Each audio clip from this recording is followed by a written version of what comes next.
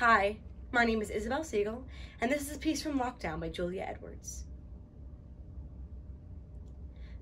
It was just a day. I guess you could call it average, like one of those days when you're complaining about how unfair the geometry final was, or what a pain in the ass that kid Lance is. It's just normal. And then you hear this noise.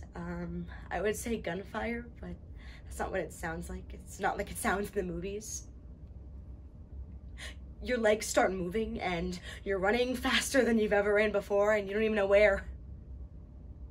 You're doing this thing called saving your life and your brain is completely offline. Suddenly there are these people there holding you and telling you it's over. They're shoving pamphlets in your hands about why bad things happen to good people and where was God?